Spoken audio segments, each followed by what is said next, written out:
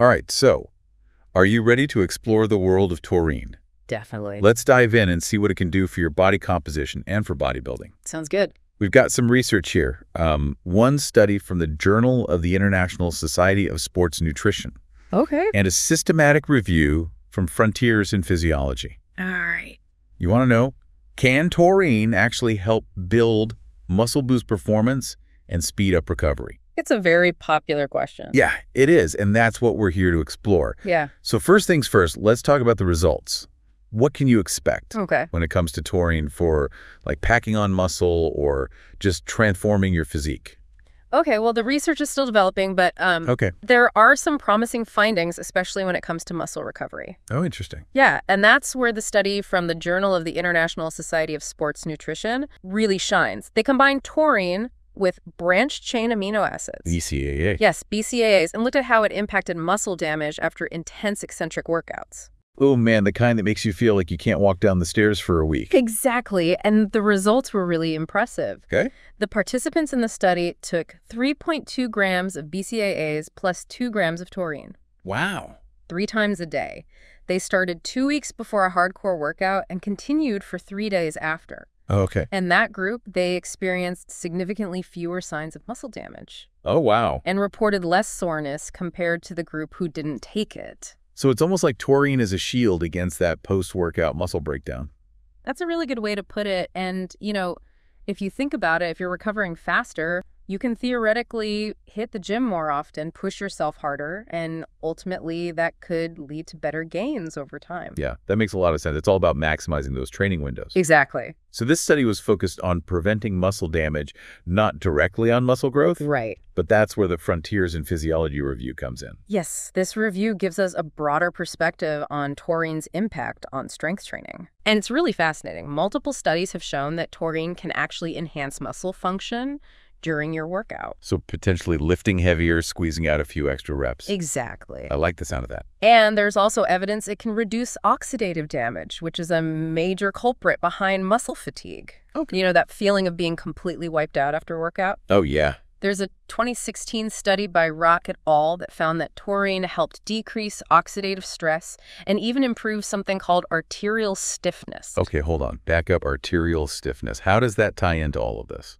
That's a great question. So essentially, when your arteries are more flexible, they can deliver oxygen and nutrients to your muscles more efficiently. Oh, I see. Which is really important for both performance and recovery. So it's not just working on the muscles themselves, it's optimizing that support system. Precisely. It's like ensuring all the roads that lead to your muscles are in tip-top shape. I like that analogy. Okay, so this is all super interesting, but I'm dying to know, how does taurine actually pull this off? Right. What's the science behind its muscle magic?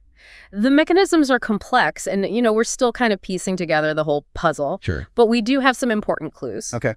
And one key factor seems to be taurine's role in regulating calcium levels within muscle cells. And calcium's essential for muscle contractions, right? Exactly. Without it, our muscles wouldn't even work. Right. And the research suggests that taurine may enhance the way our muscles actually utilize calcium, making them more efficient. A 2015 study by DeLuca et al.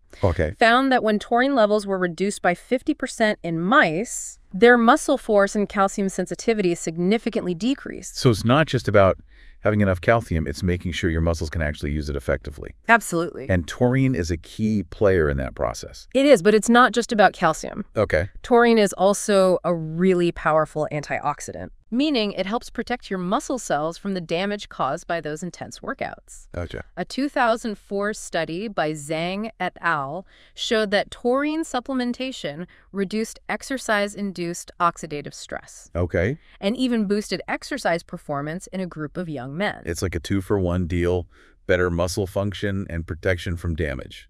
Yeah, you could say that. Sign me up, but... Well, hold on. Before you run off and buy a tub of taurine, we need to talk about how much to take.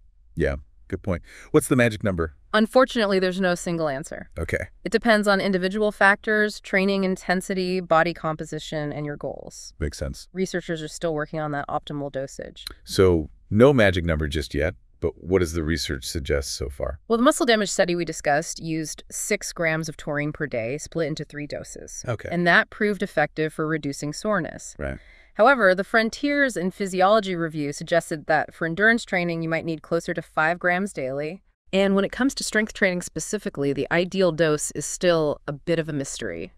So those can be good starting points, but it's crucial to do your research and talk to a healthcare professional. Absolutely. Before adding taurine to your routine, they can figure out what's best for you based on your individual needs and history. For sure. Personalized guidance is key. And speaking of personalized guidance, I'm curious about the different forms of taurine available. Yeah. We talked about powders, capsules, but what are the pros and cons of each? Great question. So powders are often more budget-friendly. Okay. And they give you more flexibility. You can mix them into drinks or smoothies. True. And if the taste isn't too strong, you can even sprinkle them on food. Okay. But capsules definitely win in the convenience department. Oh, for sure. Especially if you're always on the go or if you just don't love that taurine taste. Exactly. With capsules, you've got pre-measured doses. Yeah. So you don't have to worry about scooping or mixing. Right. They're also portable and discreet. Just pop a few in your bag and take them whenever. So it sounds like choosing between powders and capsules comes down to personal preference, lifestyle. Yeah. And of course, your healthcare provider's recommendations. Absolutely.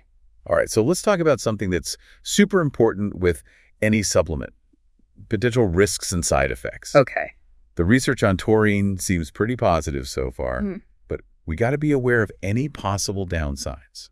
Of course, even natural substances can have interactions or cause unexpected issues for certain people. This is another area where talking to your doctor is crucial. It can help you weigh the potential benefits against those risks, making sure you're making informed decisions about your health. So it's all about that personalized risk-benefit analysis. Exactly. Were there any side effects reported in these studies we discussed? So the good news is that in the studies we looked at, no serious adverse effects were reported from the taurine supplementation. It's generally considered to be safe when taken in moderate doses. However, it is worth noting that some people might experience mild gastrointestinal discomfort. Okay. Like an upset stomach when they first start taking it. Ah, yes, the dreaded supplement stomach. Yeah, it's not fun. Not fun. But starting with a lower dose and gradually increasing it over time can often help to minimize those initial digestive issues. Good tip. And as always, staying well hydrated is a good idea, especially when you're introducing any new supplement. Hydration is key for so many aspects of health and performance. Yes, it is.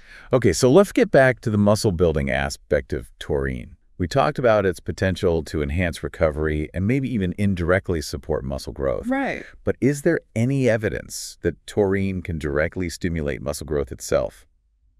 That's where things get a little bit more complicated. Oh. The direct link between taurine and muscle protein synthesis, which is the process of actually building that new muscle tissue, is still an area of active research. So the jury's still out on that one. It is, but as I mentioned earlier, research on taurine is constantly progressing. Yeah, good. There are a lot of brilliant minds exploring its potential. Yeah. It's entirely possible we'll have more definitive answers in the near future. Fingers crossed, it'd be amazing to unlock even more of taurine's benefits. I agree. And speaking of unlocking benefits, I read that taurine might have some positive effects beyond muscles. Yes. Is there any truth to that? There is some research suggests that taurine might play a role in regulating blood sugar levels. Interesting. And potentially even improving cognitive function. Wow, so it's not just about physical performance. It could have a positive impact on overall health. Yeah, that's what makes this research so fascinating. Taurine is a naturally occurring substance. Right.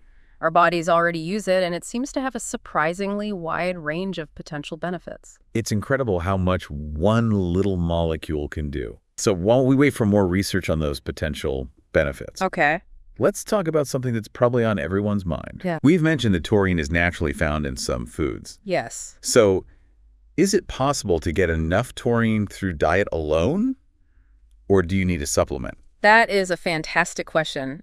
Well, it's definitely possible to get taurine through your diet. Okay. Especially if you're including some key sources in your meals. Okay, so spill the beans. Yeah. What foods should we be loading up on?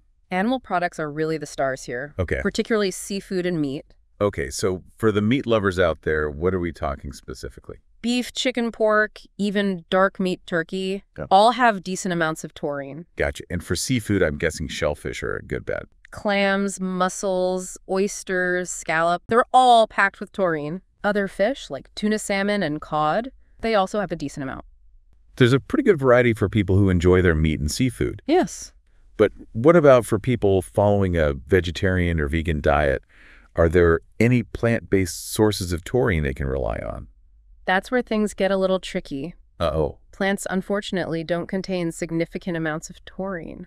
So for our plant-based listeners, it sounds like supplementation might be necessary to reach those optimal levels. Yeah, that's a possibility. And it's something they should definitely discuss with their doctor or a registered dietitian. They can help assess their individual needs and make recommendations based on, dietary preferences and overall health goals. That makes sense. It's always about finding what works for each individual. Absolutely. Now, I have to ask about those energy drinks that always seem to advertise taurine. Yeah. Are they a reliable source? Well, energy drinks often contain taurine, but I wouldn't recommend relying on them as your main source. They also tend to be loaded with sugar and other ingredients that might not be the best for your health and fitness goals. Yeah, plus those energy drink crashes are brutal. Exactly. You want sustained energy, not that roller coaster effect. For sure. Okay, so back to the food front. Okay. Is there anything you can do to boost taurine levels in the food you eat?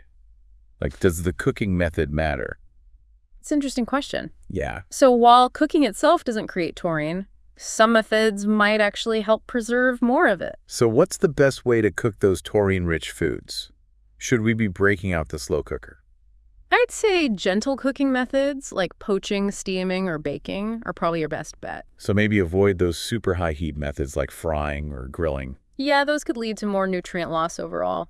This has been such an eye-opening deep dive into the world of taurine. It has. We've covered so much, from potential benefits, mechanisms of action, dosage considerations, different ways to take it, even the importance of dietary sources. It's been a pleasure exploring this topic with you. Absolutely. But before we wrap up, I want to emphasize that this is just the beginning of our understanding of taurine's potential. Of course. Research is ongoing, and I have a feeling we'll be hearing a lot more about this molecule in the years to come. I agree. The future of taurine research is really exciting. So if there's one key takeaway our listeners should remember from this deep dive, what would it be? I would say stay curious, stay informed, and be proactive about your health and wellness. I love that. If you're interested in taurine, talk to your doctor or a registered dietitian. Yeah. They can guide you through the latest research and help you make informed decisions that align with your own needs and goals.